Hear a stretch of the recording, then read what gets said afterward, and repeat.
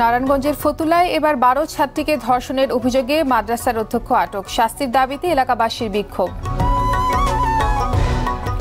কয়েক জেলায় সড়ক দুর্ঘটনায় ৬ জনের মৃত্যু। পাবনায় বন্দুকযুদ্ধে ৮ মামলার আসামি নিহত। এবং স্লিপারের নাট বোল্ট না থাকায় বেহাল কুষ্টিয়ায় রেলওয়ের বিভিন্ন ব্রিজ। যে কোনো সময় বড় দুর্ঘটনার আশঙ্কা।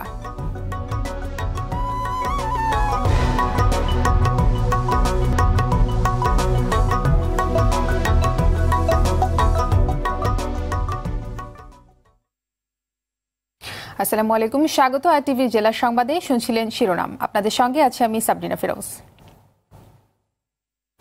যাচ্ছি বিস্তারিত সংবাদে। এবার নারায়ণগঞ্জের ফতুল্লায় ১২ শিক্ষার্থীকে ধর্ষণের অভিযোগে মাদ্রাসার এক শিক্ষককে আটক করেছে র্যাব। সকালে ফতুল্লার মাহমুদপুরে অভিযান চালিয়ে তাকে আটক করা হয়। আটক হওয়া আল আমিন স্থানীয় বায়তুল হুদা ক্যাডেট মাদ্রাসার প্রতিষ্ঠাতা ও অধ্যক্ষ। একই সঙ্গে তিনি ওই এলাকায় বায়তুল ফালাহ মসজিদের ইমাম হিসেবে দায়িত্ব পালন করতেন। র্যাব জানায়, এক ছাত্রীর অভিভাবকের অভিযোগের ভিত্তিতে মাদ্রাসা শিক্ষককে আটক করা হয়েছে। প্রাথমিক জিজ্ঞাসাবাদে ১২ শিক্ষার্থীকে ধর্ষণ এবং বেশ কয়েকজন ধর্ষণের চেষ্টার কথা স্বীকার করেছেন তিনি।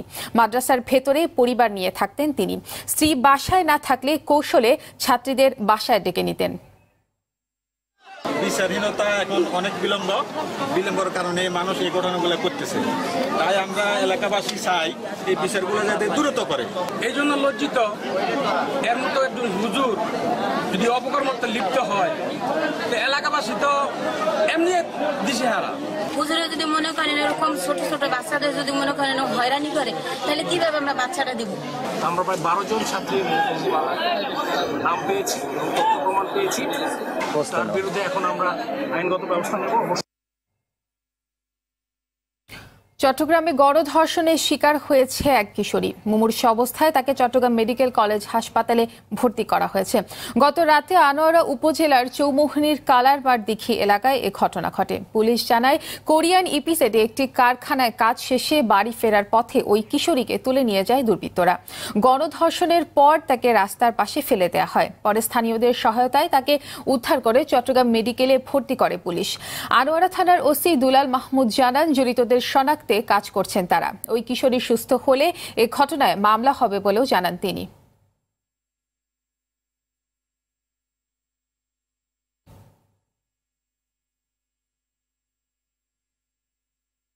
ফেনীর সোনাগাজীর মাদ্রাসা ছাত্রী নুসরাত জাহান রাফিকে যৌন হয়রানির অভিযোগে দায়ের করা মামলায় পিবিআই এর অভিযোগপত্র গ্রহণ করেছেন আদালত। একই সঙ্গে মামলাটি বিচারের জন্য ফেনীর নারী ও শিশু নির্যাতন দমন বিশেষ ট্রাইব্যুনালে স্থানান্তর করা হয়েছে।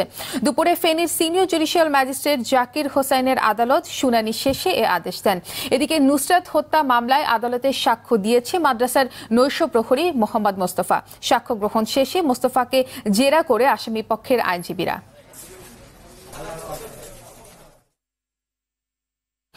রিফাত হত্যা মামলার বাকি আসামিদের গ্রেপ্তার ও সর্বোচ্চ শাস্তির দাবিতে জেলা প্রশাসককে স্মারকলিপি দিয়েছেন বরগুনা জেলা মহিলা পরিষদ। বেলা ১২টার দিকে সংগঠনের সভাপতি নাজমা বেগমের নেতৃত্বে স্মারকলিপি প্রদান করা হয়। স্মারকলিপিতে তারা মাদক ব্যবসায়ীদেরও গ্রেফতারের দাবি জানিয়েছেন।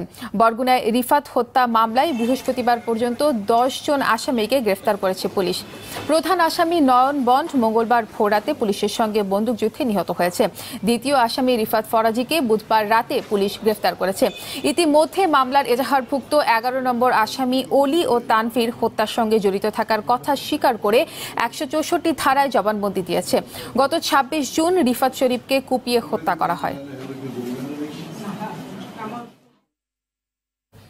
বরগুনায় রিফাত শরীফ হত্যাকাণ্ডে জড়িতদের দৃষ্টান্তমূলক শাস্তির দাবিতে মানববন্ধন করেছে বাবনা উপজেলা ছাত্রলীগ। সকালে বরগুনার বাবনা প্রেস ক্লাবের সামনে আয়োজিত মানববন্ধন থেকে রিফাত হত্যার প্রতিবাদ জানায় সংগঠনটি। ঘণ্টাব্যাপী চলা এ মানববন্ধনে ছাত্রলীগের নেতাকর্মী ছাড়াও আওয়ামী লীগ, যুবলীগ সহ বিভিন্ন শ্রেণী পেশার মানুষ অংশ নেয়। হত্যাকাণ্ডে জড়িত অন্যতম আসামি রিফাত ফরাজি গ্রেপ্তার হওয়ায় প্রশাসনকে ধন্যবাদ জানায় ছাত্রলীগ। পাশাপাশি অন্য আসামিদের দ্রুত আইনের আওতায় আনার দাবি জানায় তারা।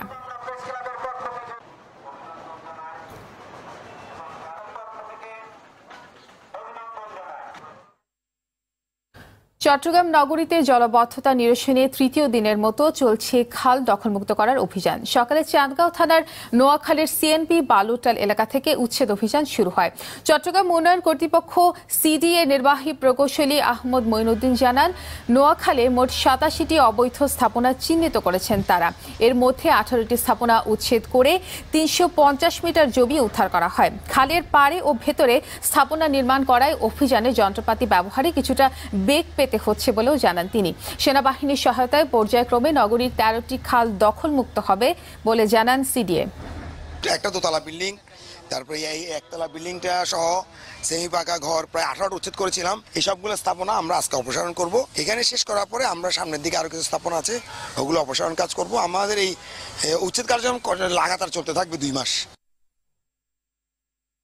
সাভারে অভিযান চালিয়ে প্রায় 1000 বাসাবাড়িতে অবৈধ গ্যাস সংযোগ বিচ্ছিন্ন করেছে তিতাস গ্যাস কর্তৃপক্ষ। বৃহস্পতিবার সকালে সাভারের তেঁতুল ঝোড়া ইউনিয়নের পূর্বহাটি এলাকায় এ অভিযান চালানো হয়। Titas gas transmission and distribution company লিমিটেডের ব্যবস্থাপক প্রকৌশলী আবু সাদাত মোহাম্মদ সাইমের নেতৃত্বে এসব অবৈধ গ্যাস সংযোগ বিচ্ছিন্ন করা হয়েছে। গ্যাস কর্তৃপক্ষ জানায়, এলাকাবাসীর অভিযোগের ভিত্তিতে এ অভিযান পরিচালনা করেন তারা। এ ধরনের অভিযান অব্যাহত থাকবে বলেও জানান তিতাস গ্যাস কর্তৃপক্ষ।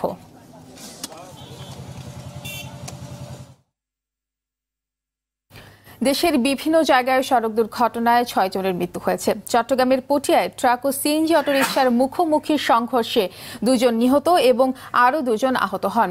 রাতে চট্টগ্রাম কক্সবাজার মহাসড়কের পটিয়ার মনসার চেক এলাকায় এ দুর্ঘটনা ঘটে। অন্যদিকে বেলা 12টায় চট্টগ্রামের মুরাদপুরে ট্রাকের ধাক্কায় মামুর হোসেন নামে আরও একজন মোটরসাইকেল আরোহীর মৃত্যু হয়।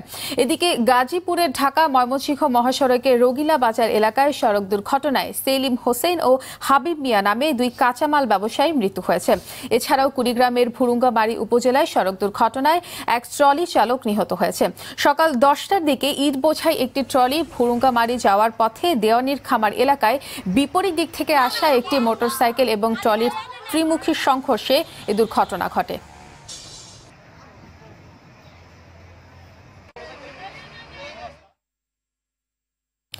পাবনার বেড়ায় পুলিশের সঙ্গে বন্দুকযুদ্ধে ওয়ালিউল্লাহ নামের এক ব্যক্তি নিহত হয়েছে। নিহত ওয়ালিউল্লাহর বিরুদ্ধে পাবনার বিভিন্ন থানায় ডাকাতি সহ 8টি মামলা রয়েছে।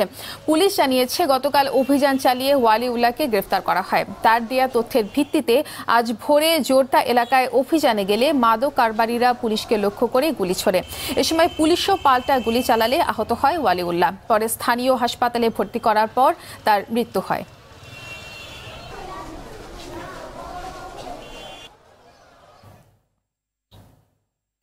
কুষ্টিয়া সদর উপজেলার আলোচিত একটি মাদকদ্রব্য নিয়ন্ত্রণ মামলায় 3 জন বাস শ্রমিককে যাবজ্জীবন কারাদণ্ড দিয়েছে আদালত। এছাড়াও প্রত্যেককে 1 লাখ করে অর্থদণ্ড অনাদায়ে আরও 1 বছর সশ্রম কারাদণ্ড দেওয়া হয়। বেলা 11:30টায় কুষ্টিয়ার দায়রা জজ আদালতের বিজ্ঞ বিচারক অরূপ কুমার গোস্বামী এই রায় দেন। এ সময় দণ্ডপ্রাপ্ত আসামি ঠান্টু মণ্ডল, মোহাম্মদ সাগর ও সোহেল রানা আদালতে উপস্থিত ছিলেন। আদালত সূত্র জানায়, 2017 সালের 15 সেপ্টেম্বর চুয়াডাঙ্গা থেকে লোকাল করে বাসের শ্রমিকের মাধ্যমে কুষ্টিয়ার বাস টার্মিনালে বিপুল পরিমাণ হেরোইন আনার পথে তাদের হাতে নাতে আটক করে র‍্যাব 12।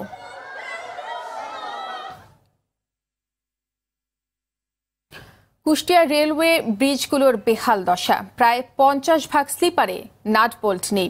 লোহার বদলে ব্যবহার করা হচ্ছে বাঁশ ও কাঠের গজ। যে কোনো সময়ে ঘটতে পারে বড় ধরনের দুর্ঘটনা। কুষ্টিয়ার staff reporter Sheikh Hasan বিলালের report, জানাচ্ছেন মাসুদ মোস্তাহিদ। অনেকটা ঝুঁকির মধ্যেই চলছে কুষ্টিয়ার রেল।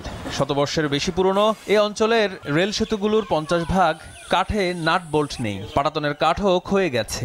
এছাড়া বেশ কিছু স্থানে সেতুর সাথে রেল লাইন আটকানো ক্লিপ নেই। সংস্কারে ফিস প্লেটে লোহার পেরেকের বদলে বাঁশ ও কাঠের গজ ব্যবহার করা হয়েছে।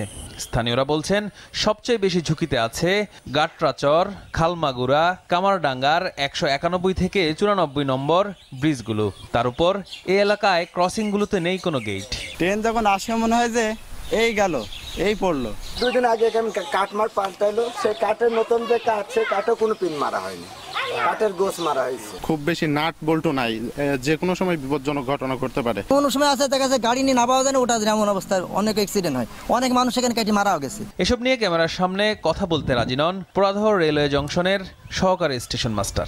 আমার ভিতরে না হয়ে গেল, এগুলো আছে ব্রিজ ইঞ্জিনিয়ারিং ডিপার্টমেন্ট আছে, ইঞ্জিনিয়ারিং ডিপার্টমেন্ট এরা নিয়মিত টলি করে বেড়ায়, ব্রিজটা দেখে শুনে বেড়ায়, ঠিক আছে, এগুলো এদের আন্ডারে, এগুলো তো মাস্টারের আন্ডারে। তবে দ্রুত ব্রিজগুলো সংস্কার করা না হলে যে কোনো সময় ভয়াবহ দুর্ঘটনা ঘটতে পারে এমন আশঙ্কা স্থানীয়দের। মাসুদ মুস্তাহিদ, RTV। দ্বিতীয়বারের মতো মার্কেন্টাইল ব্যাংকের চেয়ারম্যান নির্বাচিত হয়েছে নোয়াখালীর 2 আসনের সংসদ সদস্য আলহাজ মোর্শেদ আলম। সম্প্রতি ব্যাংকের পরিচালনা পর্ষদের 344তম সভায় সর্বসম্মতিক্রমে তাকে চেয়ারম্যান নির্বাচিত করা হয়। মোর্শেদ আলম বেসরকারি টেলিভিশন চ্যানেল RTVরও চেয়ারম্যান হিসেবে দায়িত্ব পালন করছেন। মার্কেন্টাইল ব্যাংকের চেয়ারম্যান নির্বাচিত হয় আলহাজ মোর্শেদ আলমকে শুভেচ্ছা জানিয়েছে RTV পরিবার।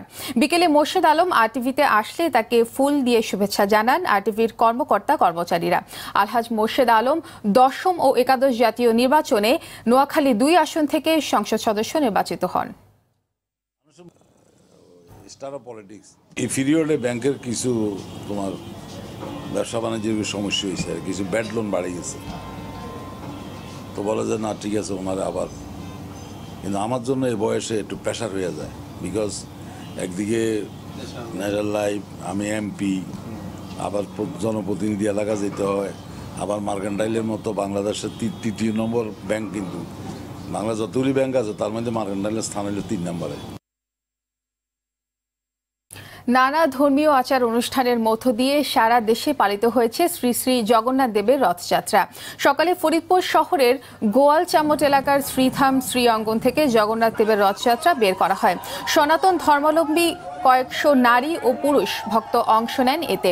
গাজীপুরের ঐতিহ্যবাহী শ্রী শ্রী মানিক্য মাধবের রথযাত্রা ও রথমেলা অনুষ্ঠিত হয়। নড়াইলেও ব্যাপক উৎসাহ উদ্দীপনার মধ্য দিয়ে ঐতিহ্যবাহী রথযাত্রা হয়েছে। বাগেরহাট সদর উপজেলার বারুইপাড়া ইউনিয়নের লাউপাড়া গ্রামের গোপালজিউর মন্দিরে হাজার হাজার সনাতন ধর্মাবলম্বী জড়ো হয়ে পুণ্য লাভের আশায় শ্রী শ্রী জগন্নাথ দেবের রথ টানে অংশ নেন।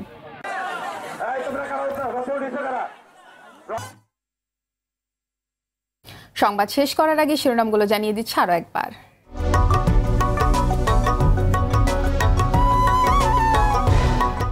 নারায়ণগঞ্জের ফতুল্লায় এবার 12 ছাত্রীকে ধর্ষণের অভিযোগে মাদ্রাসার অধ্যক্ষ আটক, শাস্তির দাবিতে এলাকাবাসীর বিক্ষোভ। কয়েক জেলায় সড়ক দুর্ঘটনায় 6 জনের মৃত্যু, পাবনায় বন্দুকযুদ্ধে 8 মামলার আসামি নিহত।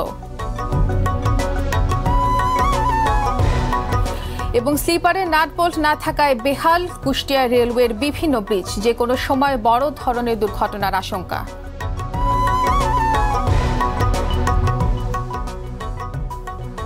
জেলা সংবাদ এ পর্যন্তই। RTVর সবশেষ সংবাদ জানতে যে কোনো মোবাইল ফোন থেকে 24141 নম্বরে ডায়াল করুন।